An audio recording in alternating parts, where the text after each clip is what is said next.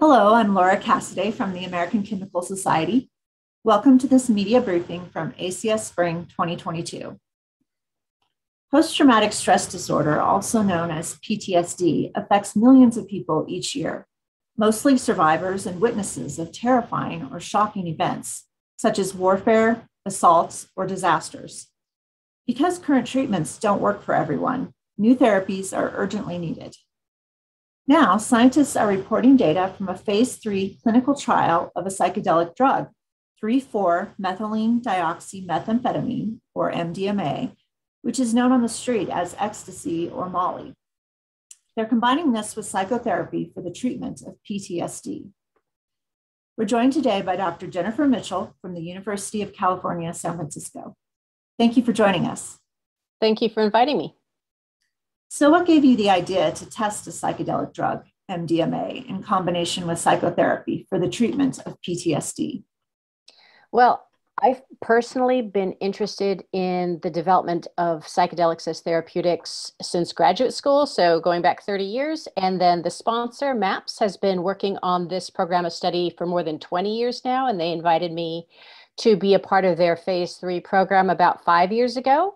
And much of what they do is dependent on anecdotal data from the 70s and 80s that demonstrated that MDMA was effective in a therapeutic setting. Okay, can you tell me about the phase 3 clinical trial you conducted on MDMA-assisted therapy and what you found out? Sure. So there were 15 study sites, and they were located across North America, so United States and Canada, and there were 2 study sites in Israel as well. And all of the study sites contributed phase 3 data. In short, subjects were randomized, double-blind, placebo-controlled to either receive MDMA plus therapy or placebo plus therapy. And then at the end of 3 treatment sessions, we measured the amount of PTSD symptomology that they had, as well as the amount of disability, the amount of depression, and found that subjects that received MDMA plus therapy fared significantly better. They improved significantly more than subjects that received placebo plus therapy. And did you see any side effects or signs of addiction resulting from the MDMA treatment? Right. So signs of addiction are something that the FDA are particularly interested in tracking for MDMA. And we did not see any signs or symptoms of addictive behavior in this study. And in terms of other AEs, the most common were dry mouth, a little bit of jaw tightening, decreased appetite. These were typically mild to moderate in severity and often resolved without consequence at the end of the treatment session or by the integration session the following morning. How did the effectiveness of MDMA compare with the standard treatment for PTSD, which I understand is selective serotonin reuptake inhibitors, or SSRIs? Right. So the 2 most common pharmacotherapies are sertraline and paroxetine, as you just mentioned. And it's hard to know for certain because this wasn't a head-to-head comparison. So what we can do is we can sort of look at the results from this study and compare it to previous studies that have used sertraline and paroxetine.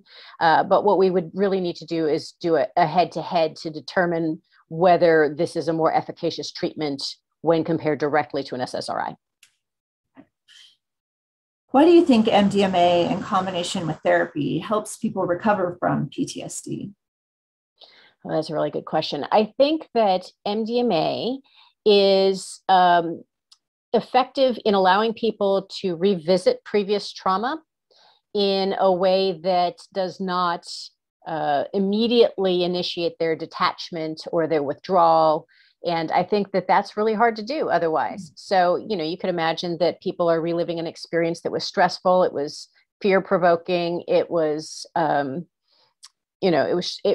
essence, it was traumatizing. And that's not simple in a therapeutic setting. And so MDMA allows them to access that original experience without guilt or shame. Interesting. Do you think the treatment will be long-lasting, or will PTSD patients likely need to have additional, sessions every so often? Right. So that's sort of the $20,000 question. We don't yet know. We're collecting long-term follow-up data on the phase 3 sample right now. Based on the findings from the phase 2 studies, it appears that MDMA is a particularly long-lasting therapeutic. So in those studies, they followed the subject population out for, in some cases, 18 months. And they found that the effects continued to last, and in some cases even improved over time. So that was really interesting. And hopefully in another year, we'll know for phase 3. Right. What would you say to people with PTSD who read about your research and might be tempted to self-medicate with MDMA? I would personally caution against that. I think a very important component of these clinical trials is the set and setting in which the psychedelic is being administered. So a psychedelic is a great door opener, and then you want to make sure that when that door is open, you have a good facilitation to help you unpack whatever comes through. And in our case, we have a very well laid out treatment room, 2 extremely seasoned psychedelic facilitators. We have a full support staff, and that's not something that people typically have available to them if they're in their living room. When do you think MDMA assisted therapy could be available to the public?